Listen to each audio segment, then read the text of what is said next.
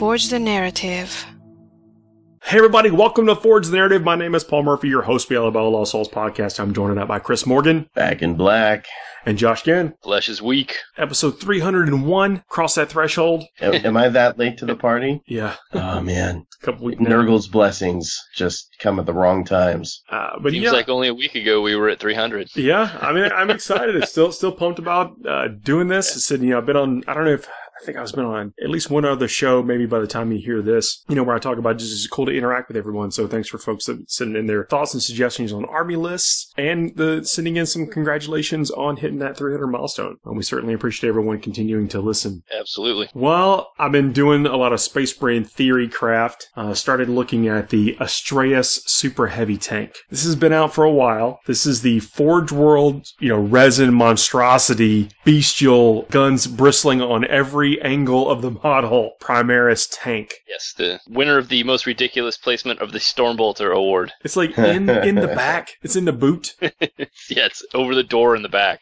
It's the 40k tank that most resembles a scorpion from Halo. Yeah, that makes sense. This thing, 24 wounds, it points in something like 710, 730 points. It's Castellan range points. Okay. 24 wounds, toughness 8, strength 9. The strength and stuff is actually relevant. We'll get to that in a second. It has a 2+ save, and it's got void shields. Void shields are used to ignore mortal wounds. Unmodifiable works very similar to like an invulnerable save, but only for mortal wounds, and it degrades. So it's got from when it's 11 and 24 wounds has a 5+ void save with 8 attacks, BS 3, weapon skill 5+. It's loaded. Yeah, it's loaded for the meta right now.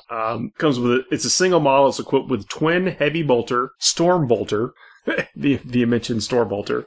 Yes. Iron Hail heavy stubber. Putting heavy stubbers on everything. I think this might have been the first Primaris thing that had a heavy stubber. Or did the repulsor come out first? Yeah, I couldn't tell you on Probably that the one. repulsor first. I think the repulsor was out first. Yeah, but they were pretty close together. 2 Las Rippers, enhanced repulsor field, which is its melee thing, and twin macro accelerator cannon. So you know what heavy bolters do. You know what a heavy stubber does.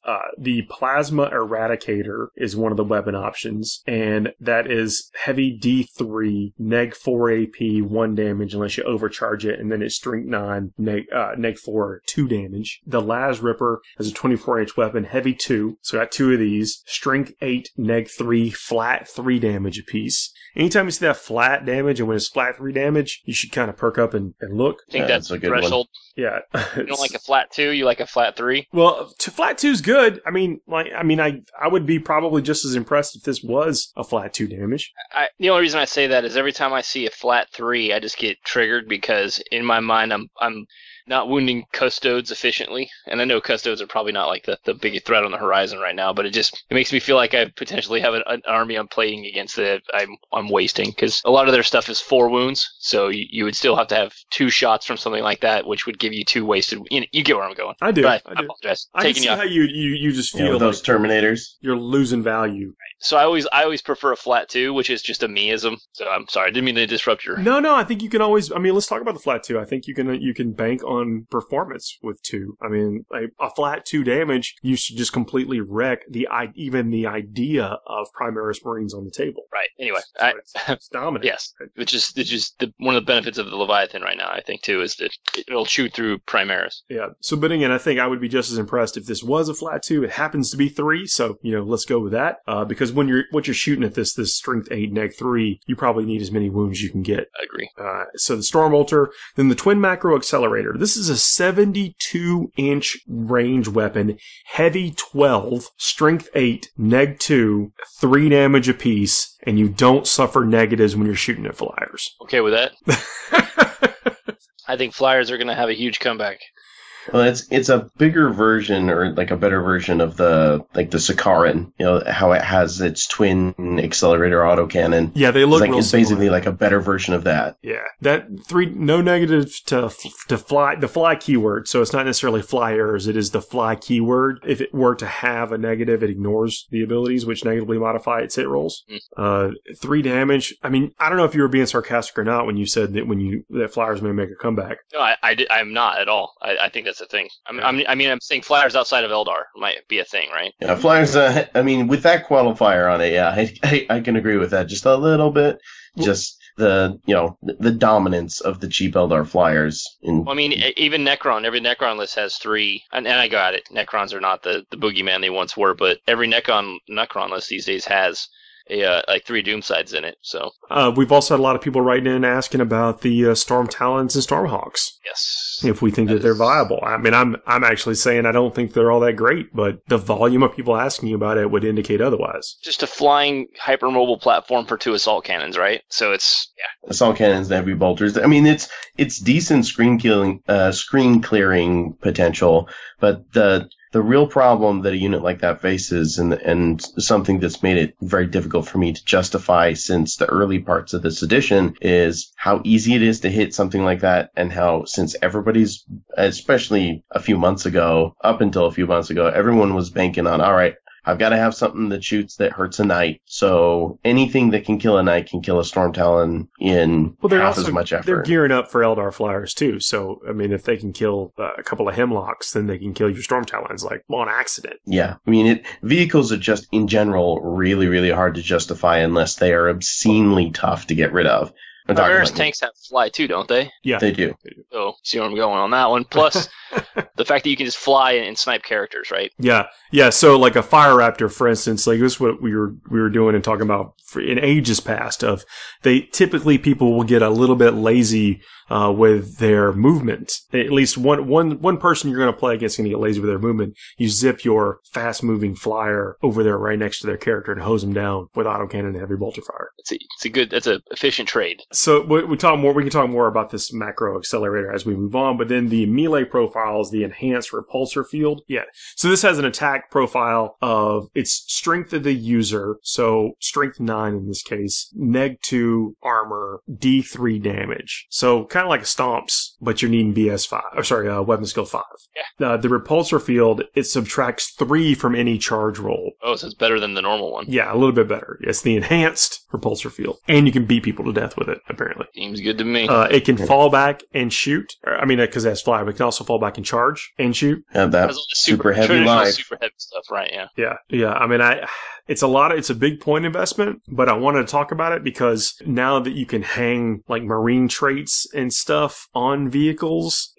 I don't know. I think it goes back to my argument that not my argument per se, but my point of view on the Leviathan. I think that I mean, everyone knows it's a great vehicle, super efficient, does what you need it to do, very powerful, but it's not cheap. It does come in with a respectable point cost, and just like that, so does this, and it also has a very large silhouette, so everyone's going to be able to hit it when they need to. The argument I was making earlier about the Leviathan is when you have all your points tied up in these balls of death of various units that roam around the table together, mutually supporting each other, they get great synergy and they're super efficient, but at the same time, if you're playing on a table environment where people were able to just not be seen or can avoid you or can hide or insert, whatever, it's not as good. I think knowing the tablescape or what you get into with the extreme line of sight blocking, like for instance, a Nova table is going to have some really, I guess, defined lanes of fire. But probably one of the reasons that something like the Tau did so well. I mean, despite being in the hands of a great pilot, but the terrain assisted with that. Yes. So having things that are a little bit, I guess, a lower profile and able to be a little more agile, because this,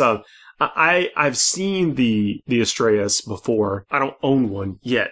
I think I'm talking myself into it. Yeah. But it's a giant model. It's got a 12-inch movement, but I think it's like a 12-inch model. Yeah, it's huge. So it's not getting out of line of sight. I don't think the front half of it's at least as big as a repulsor. Probably bigger. Yeah, I think it's probably about 3 times as big as a repulsor. Having seen one at tournaments locally, they're pretty big. They're hard to hide from. They're hard to hide, and it's one of those models that definitely catches people's eye. But I think the 2+ save is obviously nice. But if people are still packing to be able to kill a knight, I mean, you still see today that list design is, do I have enough output to kill a knight on turn 1? This thing is still going to suffer from that. But this is the kind of thing that I believe can help turn, flip it in marine on marine, like mirror matches. Because this thing is pumping out tons of damage, especially if you go first. Well, yeah, and once you apply all the Iron Hands shenanigans to it and reducing all the incoming range and then being able to heal it, It's much more efficient.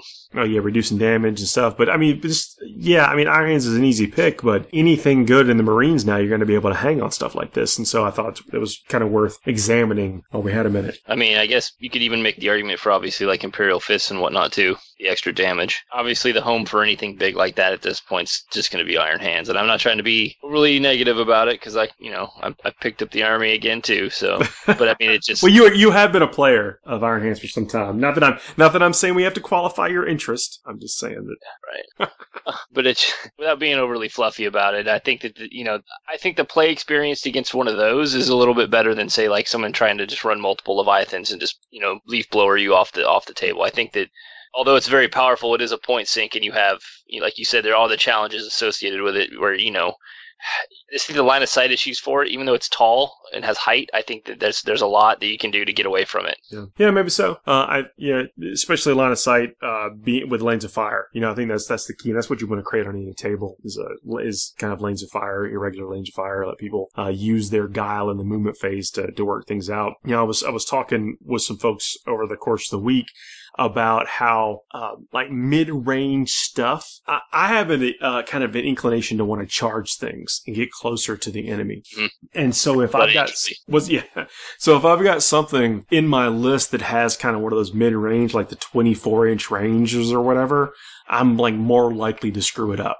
By screw it up means I'll be in a place where I get tagged to where I have to miss a round of shooting, or open myself up to a charge where I could have played just a little bit more defensively or whatever. So, I like to say I play aggressively and I like to move my models around and I like to play in every phase. But what that really translates is like code for me saying sometimes I screw up because I've got a model that has like mid-range, mid-movement. It doesn't fit. It's not a polar extreme. So I'm having to make more decisions during the course of the game. Well, I think that the game is, there is no such thing as an army that exists between 12 and 24 inches, right? Like there's a turn where you can say that, but there's no armies that dwell there consistently. I think that if your game plan is to try to sit at a perfect, 12 to 24 inches and just shoot repeatedly, you should just plan on being an assault. It's like plan on playing Necrons. Right, exactly. It's much harder than it sounds like. It's almost impossible to do. There's several armies that I think GW has tried to do in the past. I think originally they tried to do that with Tau, but they gave them the ability to jump back to try to stay in that 12 bubble. So without without anything like that, or weird abilities to consolidate out of phase or something, I think it's a fool's errand to try to say that that's the design of your army, is just to dwell there. I agree with what you're saying. If you can stay in that 36 to, we'll say 24 to 36 range, you're much more healthier. Plus, if you have the ability to, or to convert and then just dive in to the assault, you're obviously in a much better place because you can compete in more phases, I guess. Well, it's got me thinking, what can do that? Like, what do you take if you're going and want to try to win a bunch of games that limit your decision points? And that's what got me thinking, like the Leviathan is one of it's obviously very brutal, as we've been talking about, especially with the storm cannon arrays, like 20 shots, and you can beef up the Overwatch, you can heal the thing. I mean, again, it's got everything. Does that outweigh it? It's not an incredibly long range thing. The Iron Hands help that though, with the ability to move and not take the penalty for firing heavy weapons while using Devastator Doctrine. So theoretically, theirs are 30 inches, right? Because they move with the movement. So yeah, I get you. Yeah. So I'm thinking, am I going to get myself in trouble with that? Maybe not. Maybe I should just focus on taking the Mortis Contemptor like we talked about last week. The whole Azcans, yeah. I've seen more and more chatter around the internet. People are hot on that. Yeah, I mean it's 168 points or whatever, so it gives you a few more points to sprinkle around to some different things, and that's going to lead us to one of our next topics anyway. I want to talk about the Space Marine troop choices. I know we've talked a little bit about that stuff in the past, but we didn't. I don't think we spent enough time talking about things like the Infiltrators and the Incursor Squad. Before we do that, though, let's talk one more point on Dreadnoughts, because this is something I struggle with constantly. I think that the autocannons on the Leviathan are a clear level above all the other weapons, so I would never take a Power Claw over one of those. They're just so clearly more powerful. But on like regular Dreadnoughts, between going Mortis and I find everyone, like, there's a whole lot of talk out there about everyone wanting to run everything as Mortis, whether it's Venerables, regular, et cetera, et cetera. I have a hard time in my mind where it's an Iron Hands army per se, and you've got the bonus of moving 6 inches. Well, if you're going to move 6 inches, I'm not moving sideways or backwards. I'm probably moving forwards, which means I'm not dwelling in my 12 to 24 inch bubble that I say I'm going to.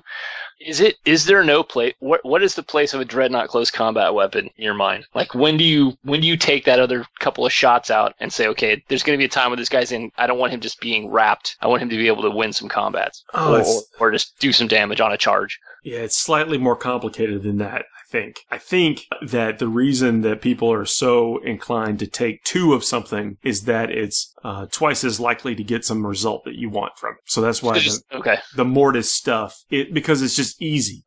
It's easy to kind of, you're not diluting yourself because you don't have points devoted to different functions. You're baking that into your first turn. Yeah, or you're baking whatever I think you expect out of that thing into it. You're doubling down on whatever you expect it to do. So if it's got 2 close combat, which, by the way, ironclad dreadnoughts with 2 close combat weapons, or even the Contemptor with 2 claws. Can regular Marines take the Contemptor with 2 power fists? I'd have to double check the book. I don't know if they can take it with 2 power fists. I know they have, obviously access to the. I don't think that's a good option. I'm just curious if they could do it. But I think that the ironclads, if you make them a character, you might even get in close combat. So then you take them with the warlord trait, or run them as a counter, or just a counter assault, or is that counter assault? It's not bad. I mean, they can't be a ton of points. Yeah, no. I guess what I'm saying is like, it just seems like every time I play the game, whether it's competitive or not, if it has Contemptor in the name, it ends up in close combat at some point. And I don't like the feeling of, okay, well, I'm going to have to kick my way out of this because it just never happens, right? So, I don't know, How do you end up in combat with 4 last cannons strapped to your arms? Well, because, I'm probably not bubble wrapping my stuff efficiently, right? Well, it gets harder to do it with Marines because you got less bodies. Well, when you think about it, Leviathan, for example, is close to 500 points. I mean, it's a big chunk of your army, and if you've got more than one, like people are talking about taking, that's like half your army in 2 models. Unless you're taking allies, which you don't want to, because you want to be able to benefit from the specific chapter tactics and the doctrines. You're not going to have a whole lot of screening power or bodies that can take the kind of firepower that people bring to clear out screens. That's one of the reasons why my Leviathan, I always brought a close combat weapon, because inevitably I would find it would get stuck in. I think you will get stuck in more often with those storm cannon arrays because of the inherent kind of shorter range. People can get up on you, movements real fast in the game. The Relic Leviathan is 303 points. Fully kitted? That's with the 2 storm cannon arrays and 2 heavy flamers. Okay. I'm probably thinking of with a Dreadnought drop pod too, then. At least the old points cost. I remember it was quite a bit. Yeah. That sounds like about what that would cost. I think that was somewhere around the 160, 180 range for the Dreadnought drop pod. Off the top of my head, not looking at it right now. Yeah, and that since I believe that has gone down. But I think it's for now. I think that it's really, really aggressively priced. And I wouldn't be surprised if maybe we see some changes to Leviathans going forward. If the Forge World tanks for Custodes are any kind of barometer for that sort of thing, I imagine that's going to happen. Maybe so. I just don't think. I mean, just because something's good, I don't think 1 chapter supplement's enough to make them kick it over. If anything, they would do something with the chapter supplement rather than, because there's a whole lot of people who own Leviathans in other colors. You know what I'm saying? That storm cannon array though is brutal. It's been brutal for a long time. It's a good gun. It's absolutely a good gun. Heavy 10, strength 7, flat 2 damage, neg 2 AP. Flat 2. Yeah, I love it. And it's good in 30k as well for people who like to dual build like I do. I know. Sadly, I only own 1, and it is painted blue. I'm about to have a black one you can borrow. There's a lot of Blue Iron Hands, successor chapters that are coming soon. I wouldn't worry too much. Ultra Hands? God, that make me sick. I mean, we have talked a lot about the Iron Hands because I think they're good. They're kind of like the elephant in the room, I think, for some of this stuff. Yeah, I mean, the Iron Fathers, whatever we talked about. I don't want to beat it to death, but he will beat you to death. That's what. We just literally closed the show out last week talking about a mediocre list that like trounced fools. So we gotta. But see that the horse. That list or whatever has got me thinking about these other things. Like, what about predators with heavy bolters and an autocannon? What about the Sicarian with the rotor, the Punisher cannon on top of it? That's the one I've secretly been looking at. It's only like 180 points, 2 heavy bolters. It's like basically 28 heavy bolter shots, all said and done for 180 points. Pretty mobile, dwelling in the Devastator Doctrine, plus being hard to kill. Yeah. And this, we kind of fell by the wayside by talking about the Invictor. I haven't seen one of these in action yet in the wild. But man, the thing's brutal. It's going to be, it's a new age for Space Marines. I mean, I think they finally figured out a way to make the power armor and the stuff exist beyond just the 3+ save. Or maybe. So that's why I want to talk about the troop choices and stuff in this episode again, because it's kind of the fun.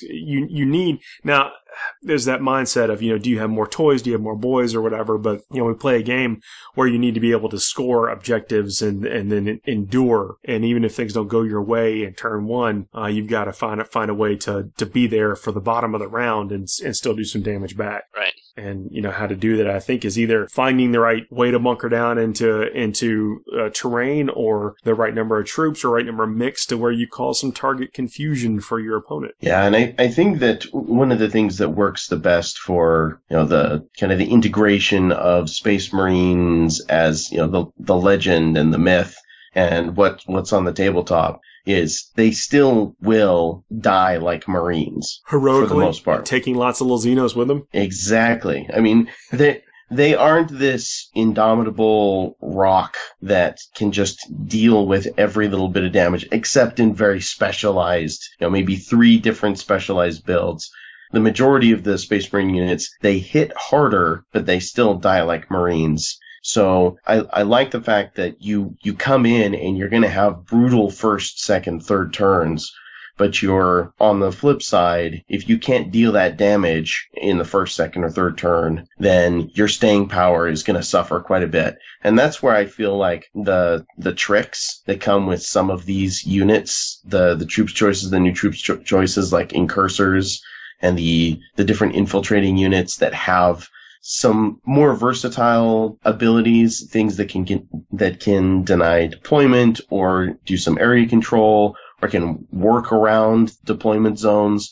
I think those are going to be the things that make Space Marines really stand out more than just some of the more obvious, super powerful things that everyone's talking about right now. Yeah, good point. I mean, there's just so many stratagems that you can use to make a unit a little bit of a Swiss Army knife, and it's not difficult to get them, especially when you're talking about 2 battalions. So how do you get those 2 battalions? I mean, it's real easy to say, just throw scouts in there. I think there's a case for 25 snipers. Sniper scouts? Yeah, sniper scouts. Just regular old scouts. See, and when I think snipers nowadays for Space Marines, I think eliminators, and I think bring some scouts for sure. But when I think of eliminators, it's like, okay, well, this is actually now feasible for me to possibly bring a brigade detachment, because very low point investment for some very high quality shooting in the heavy support slot. I think a 5-man unit of scouts with sniper rifles is 60 points? Yeah, with no camo cloaks, it's about 60 points. So for 6 units, you're looking at 360 points for 30 sniper rifles. Well, and those benefiting from the Devastator Doctrine as well, and the fact that you can set them up pretty much to have complete coverage on the board. Aside from just ignoring line of sight, if you can see them, they are, all characters are under threat. Yeah. Well, and vice versa. Like, your own characters are protected if you can't see them, right? Like, you just run all the character keyword abuse. Yeah, I mean, I believe there to be, a sniper rifle is 2 points apiece. So let me redo that math just for one second. So that'd be 65 per squad. Would you say 60 or 65? 65 if it's 2 points per sniper rifle. Anyway. So 65 times 6. You're saying 25, not 30? You wouldn't just do 2 battalions? 390. Yeah, so I said 30. Yeah, that's 2 battalions. That's 6 squads. Yeah, I guess. I don't know. It's kind of, I guess that's one way to do it. Let's just say that's one way to do it. It's the most efficient way to fill out your troop slot. I'm not going to sit here and say it's the best way. Well, let's see what. Let's take a break, then we'll come back and talk about Incursors. Okay. Let's do it. See you in a second. FTN is brought to you by Discount Games Inc. Please visit them at www.discountgamesinc.com. And don't forget to ask Jay about ways to save even more on your hobby projects. Hey everybody, we are back. Still got Chris and Josh here. Hello. Ready for the incursion. All right, so talking about scouts, I'm not convinced they're the most efficient use of your points. I just think they're the most efficient way to fill out a battalion. And the things I'm not a fan of, although sniper rifles are great for hitting enemy characters, etc., etc., I don't feel there's any stratagems that you can abuse with them. They don't have a whole lot of close combat ability, and if you're actually using them forward to zone out your opponent, you can count on them being a platform to be slingshot off of if you're not really careful with how people consolidate or do their heroic interventions and whatnot. You could find yourself like basically getting one round of shooting out of them and they're done. Yeah, you basically put them out there in harm's way. Somebody takes advantage of that. You need to. Some of these units or some of these armies, Gene Stealers are, I mean, you don't see this as much anymore. Alpha Legion or whatever, you have to kind of counter deploy them. And so you don't have you're leaving yourself even more vulnerable if you don't slow them down in some way. That means you're not necessarily getting the most effectiveness out of all your sniper rifles. I'm saying with 30, you might have enough to forward deploy and block them off and keep about 15, 20 of them in the back. But, I see your point though. The fact they have one wound, no appreciable way to really buff up their combat effectiveness, their speed bump durability. I get it. I get what you're saying. I mean, they die to death spinners. Eldar strength 3 has a good chance of killing them. There's just not a whole lot of their saves. Just not. I don't know. Yeah, especially Rid. Most of the use I get out of them is just as forward screening units and a mild combat threat to things like Hormagaunts, Termagants, things with low armor saves. They can put out some damage against Orc Boys. I think that, Scouts, like everything else, got a bunch of buffs with the Space Marine updates. I feel like Sniper Scouts are going to be a lot more usable when you have, like, the Devastator Doctrine that you can rely on, where you know that their shots are doing a little bit more damage.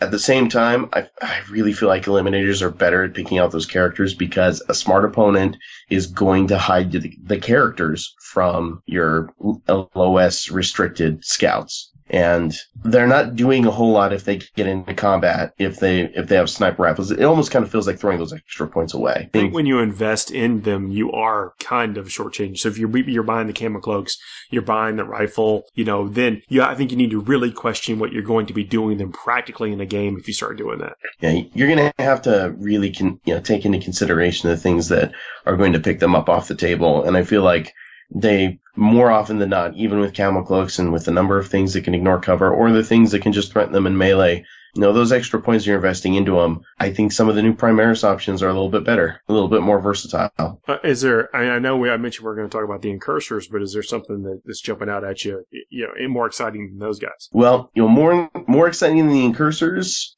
I'm not sure that I could say that. I mean, the thing that I like about the Incursors is how they can threaten things in many ways.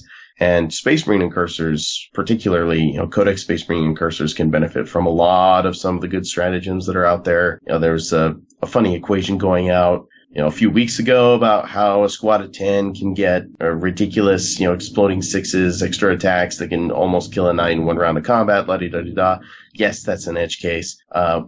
I like the deployment denial that comes from the infiltrator squads. I find that as someone who really builds solid screens, having that extra way to push out threats like Gene Stealer Cult or whoever, things that want to get in close that can't always get in as close as they want. You're referring to the Omni Scrambler from the infiltrator squad. Yes, from the infiltrator squad. I really like them.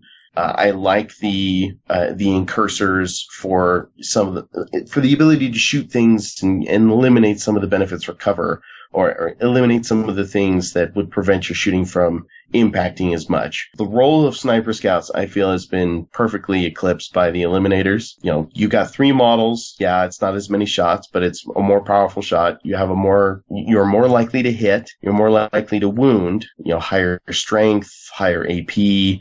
The no line of sight rounds have a +2 to hit, so you're hitting on 2s the majority of the time. Those aren't a troop's choice per se, but I feel like the things that you're wanting to use your scouts for, things like the infiltrators and the incursors do the job with a better armor save, more wounds, and a pretty reasonable points cost. What's the base points cost on an incursor? An incursor is 19 points base. And the infiltrator is what?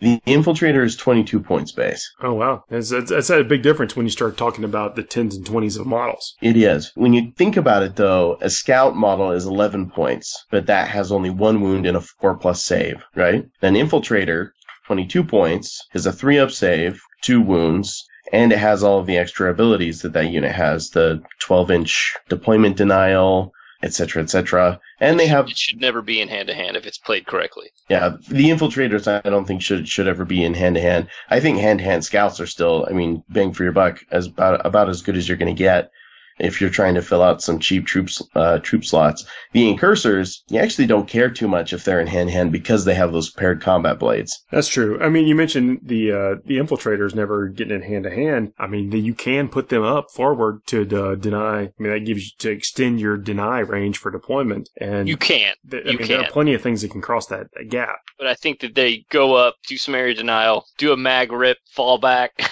with their carbines or whatever. Fall back into your own lines or whatever. You maybe lure someone in, and you've got a character do their, character shenanigans, and they consolidate, their heroically intervene, and then they can, if you doing your math right, then you throw them into a combat, you're going to win. You don't throw them out there as a speed bump. If you're going to speed bump, just use any scout, not sniper scout. Use scout with shotguns or something. Yeah. So you're at least getting some overwatch out of it, Yeah, and you're talking about the infiltrators again. They have two base attacks. That can't, I think we haven't focused on that enough, is that the Primaris stuff, it does have 2 base attacks, and then when you put in the shock assault or whatever, that's an extra attack. Scouts get that too, so, they get they're up to 2 attacks, but 3 attacks, and you were talking, Chris, about the incursors with the paired combat blades, that's additional hits coming out of 6s, and so you got more opportunities to roll 6s, especially on the first round of combat. So let me ask you a question then. We're talking about troops. If we exist, I guess, and we always talk about, the meta or whatnot. Are we saying that in the current meta, we know Knights is a list, we know the Chaos shooting list is, the Lord Discordance, that's still a list. We know G-Sealer cults is a list. And things that do what those lists do rather than just say those lists, right? What particularly suits scouts or the other guys, to make them a better choice against those lists? Like, what are they doing that's better, contextually? Or is this strictly a marine on marine argument? No, I think that, we start talking about, is 30 scouts with sniper rifles any good? And I think against things like Gene-Stealer cults, it's not as good as it maybe sounds on paper. You think the Gene-Stealer cults have tons of characters, and they do, but those characters can also dump off wounds. The Imperial Guard are actually still, I think, a kind of a threat, and yes. Asper Tarim, and their company commanders are often out of line of sight. You can tuck them into any kind of nook and cranny and still issue those orders out. So, I think that the idea of mass sniper fire is more like an on paper thing, and then won't translate in every game that you play. And so you won't get the predictable number of wins on the back of that 370, 60 something point investment that we had.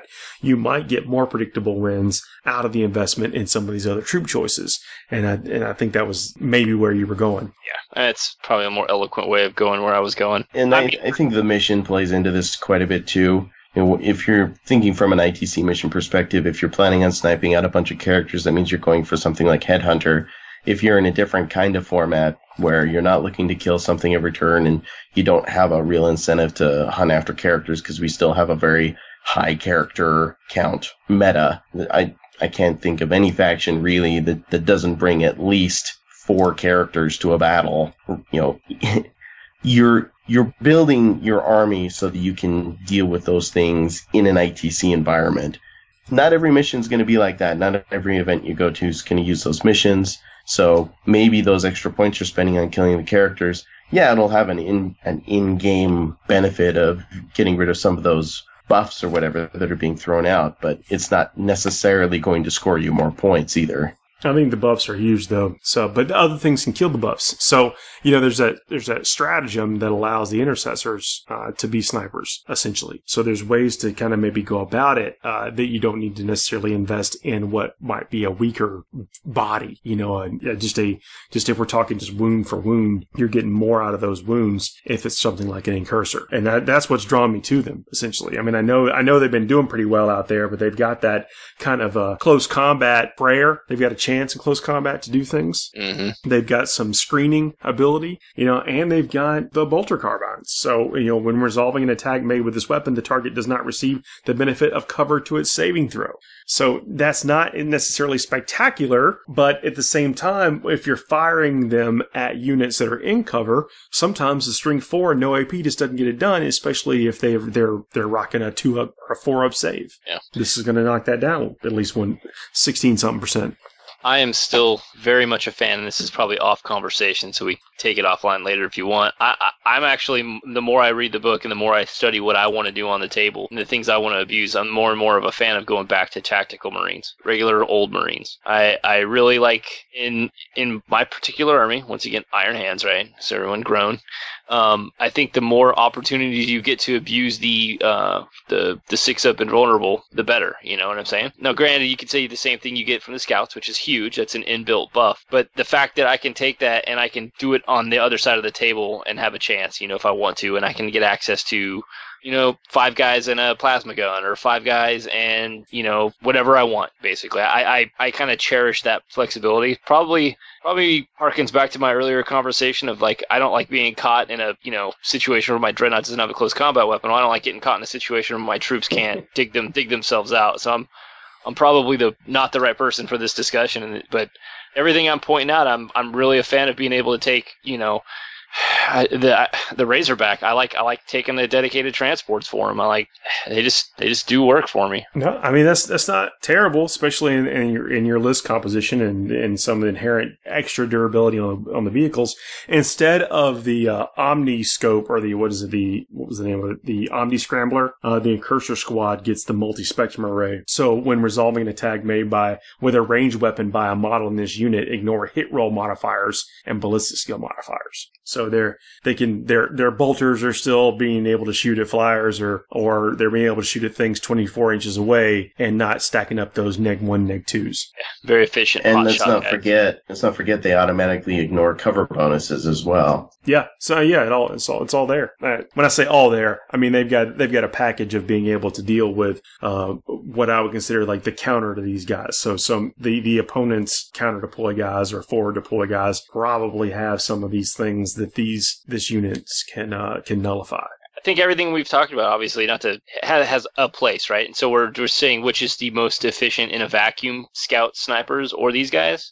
They're Phobos too. Phobos has its own set of keywords and things that work on it. Right. Yeah, benefits from the Phobos librarian psychic powers. Yeah. Let me ask you this separately about your scouts. Do you go all sniper rifles, or do you throw the heavy bolter in there with them? When I take scouts, I typically just take the bolters or close combat weapon guys. I don't even take snipers typically. Okay. When I say that, I do have 20 bolter scouts, but I haven't put them all in an army list at any given time. I'm sorry, 20 sniper scouts. And in no scenarios do you ever take the heavy bolter, right? Never taken the heavy bolter. Not even in the pocket instance where you wanted to burn the stratagem to do the mortal wounds or whatever? No. Like the Hellfire shots? No, I don't think I've taken a heavy bolter on those guys since like 3rd edition. Okay. But see, I like to play with the minimum investment to do what I think the role of the unit is. And so if I think, I never buy camo cloaks either. Oh, spicy. Yeah, so when I do take the sniper scouts, they got the cool cloak on and stuff, but I don't buy camo cloaks. Like the model has the cloak on it, but I don't. You were extra saying these guys get their 2 rounds of shots, hopefully they do what I need them to do, and then they're gone. Yeah. I got you. That's it. If anybody wants to spend time on dealing with them, then they're not dealing with something else, and maybe they get some character kills in, or whatever they were used to do before. Yeah, I mean, so I try to be as lean as possible on investment on utility units, because I think you get too kind of stuck in on buying the pluses, right? And then it kind of dilutes what you could be doing. I mean, honestly, a lot of lists that I see, you could scrape out what I consider some of the superfluous stuff and get like a whole nother unit in the army. Right.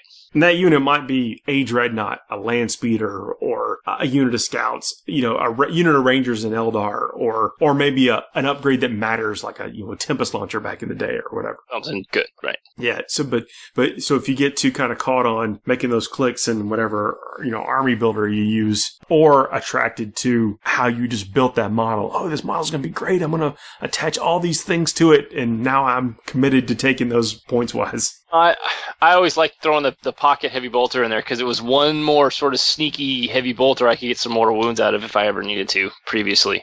And in the past, you used to be able to take. That doesn't bother me, I guess. 16 now. I don't know. It's like, well, it was 10 points back when I was taking it. Again, that was. It was, yeah. I mean, I hear your argument, and that is almost an entire another Marine, right? Yeah. So. I'm not trying to beat you up. I'm just giving you my philosophy on how I go about building the list. Right. And then the points, they'll work their way back in. That's my hard part with Marines right now. That's probably why I'm a fan of TAC Marines, because it makes me feel like I'm probably getting the most bang for my buck.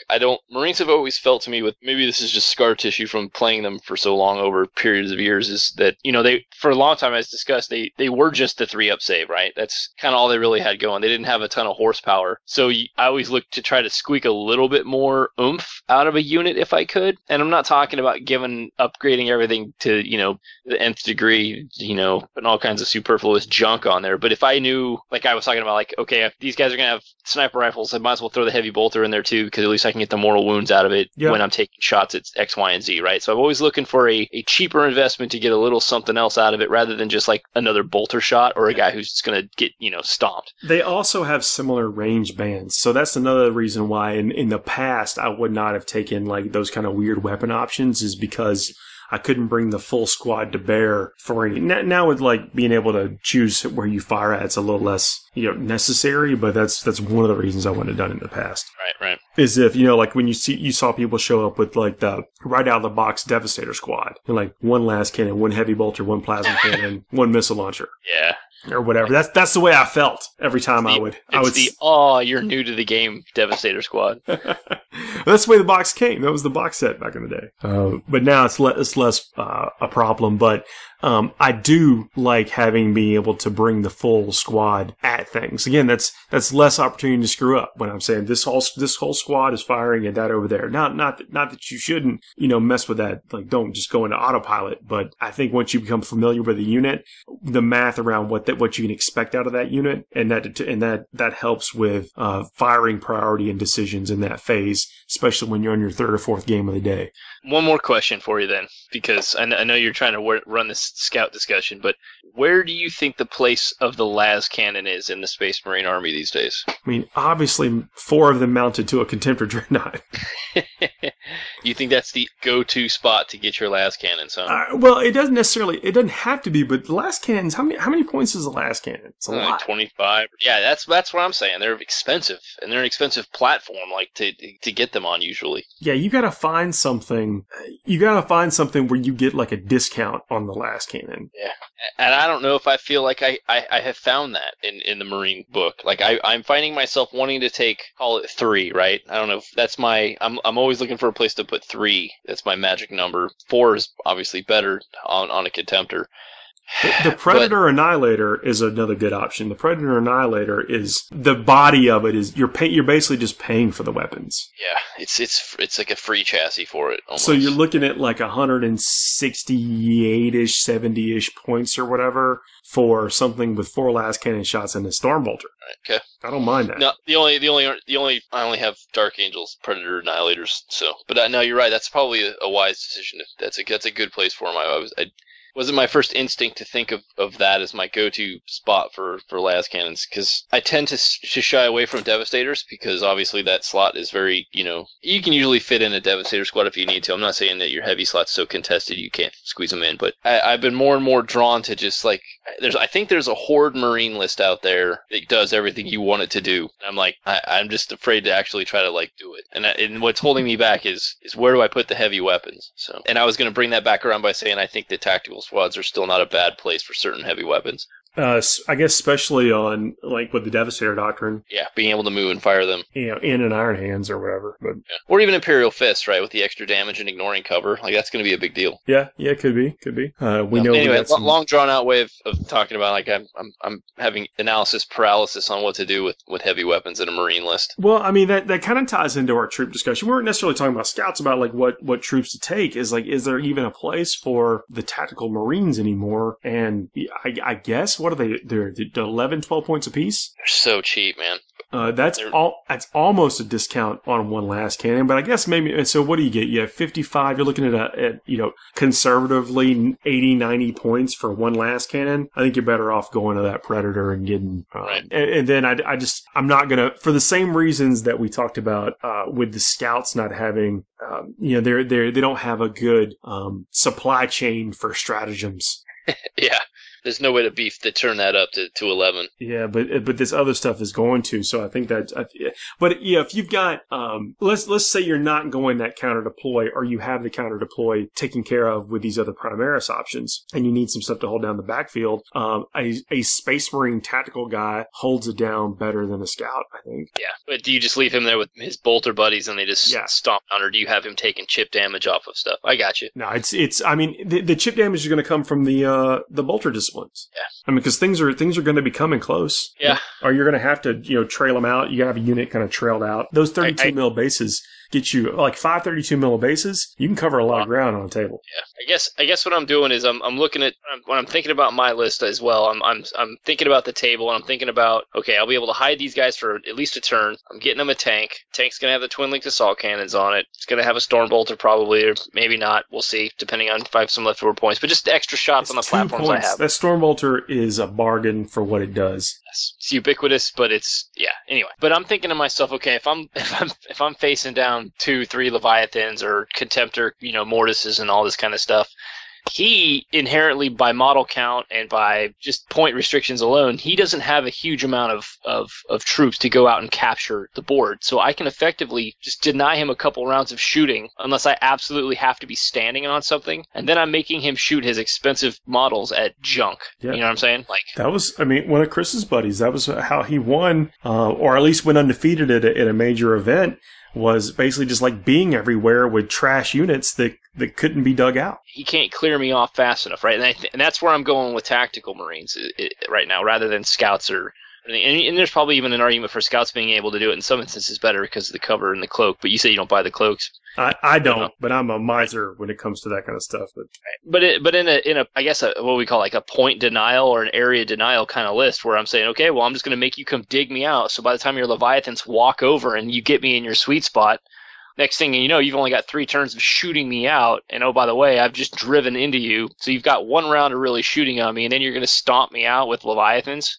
I think I can flood the board for 3 turns and just play, hide hammer rather than try to like kill him off the table in that instance. I'm talking mirror match. Like, I don't know if that was. I guess in a mirror, yeah, the Leviathan, not every Leviathan can be touched and then locked down for a turn. Right. And I don't think you're going to. I think that, like you're saying, with those 3 tanks, the repulsors, and however many other Leviathans around it, like, you're just going to have a hard time actually getting there and overwatching, and just it's going to be brutal. But I think that it will. Yeah. So until the Eldar get released, like I told about last week, and all be fixed.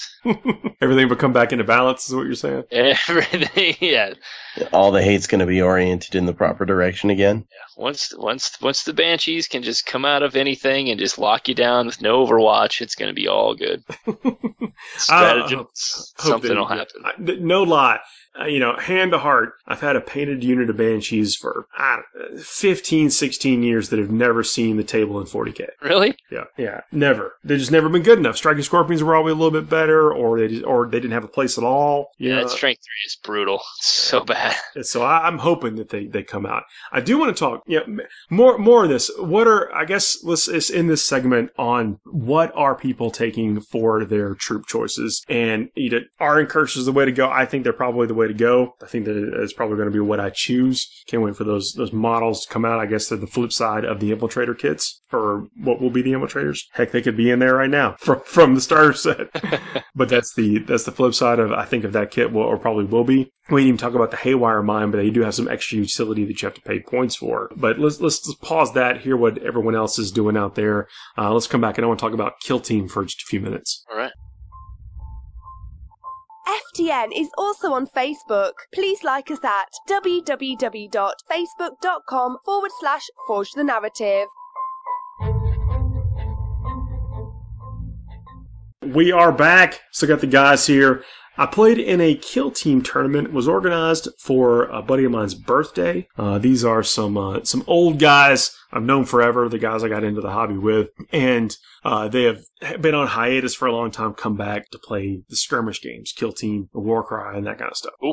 So I brought out the Eldar. They were using elites, but no commanders, at least I don't think. By the time we started playing, I was deep into the beverages that I brought. You highly competitive state of mind.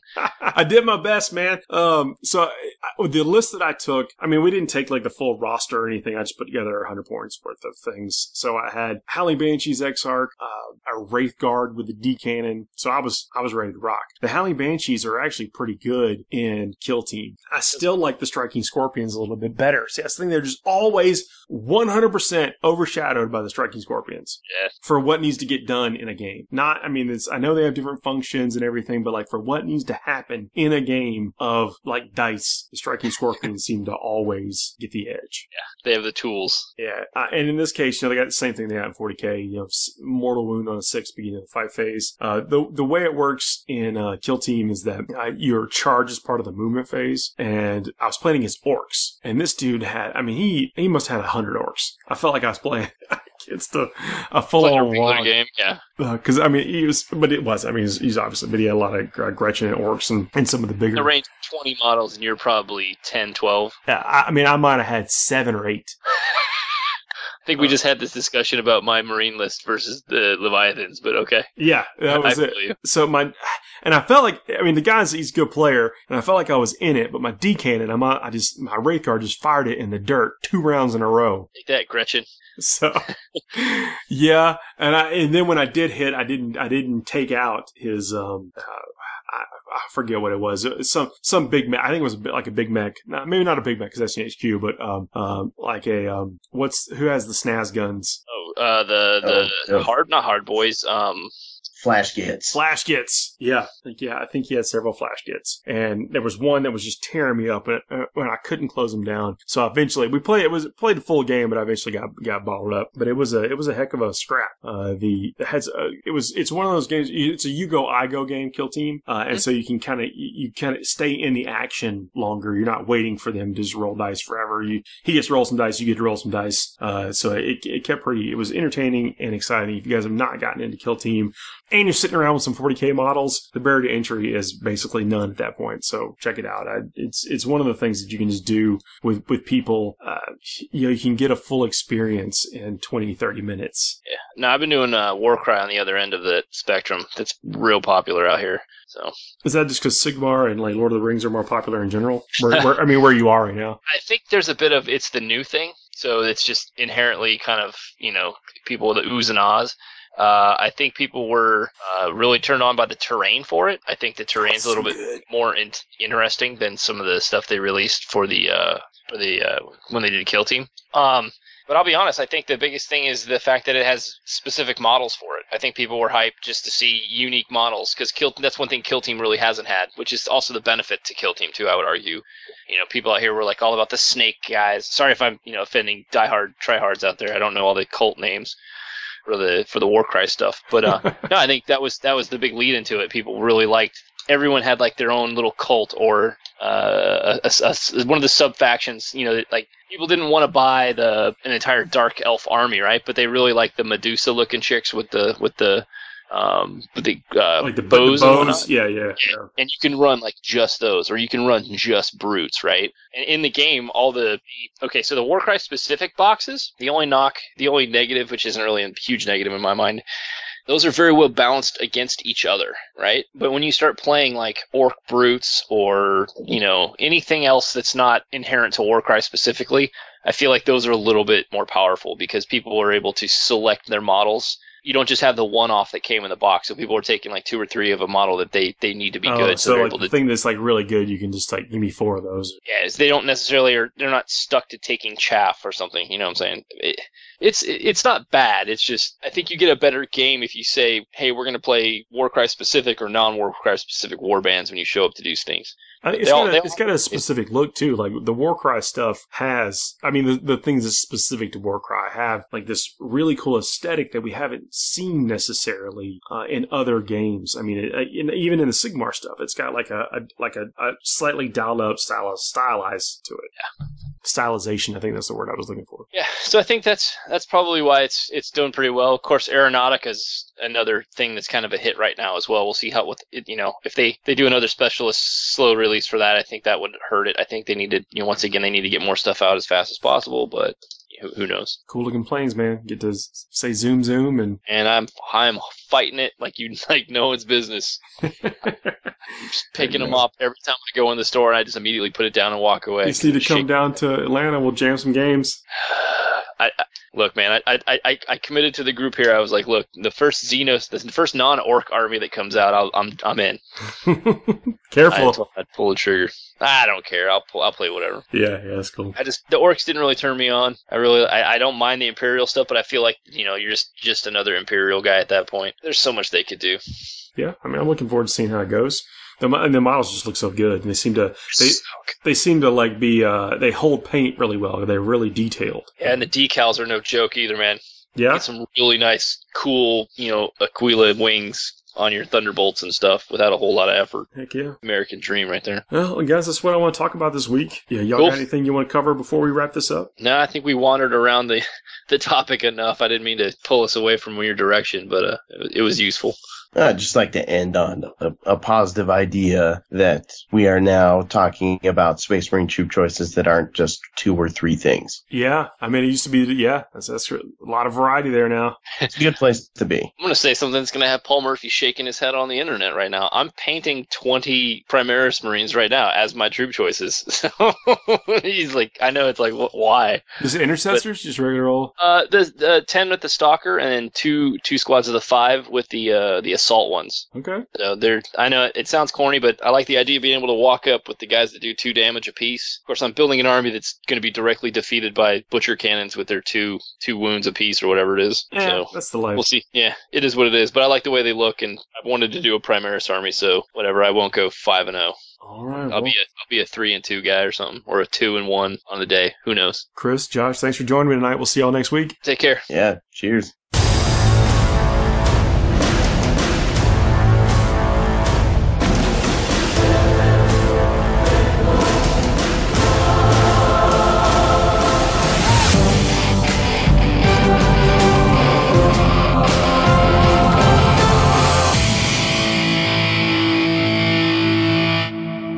I am Groot.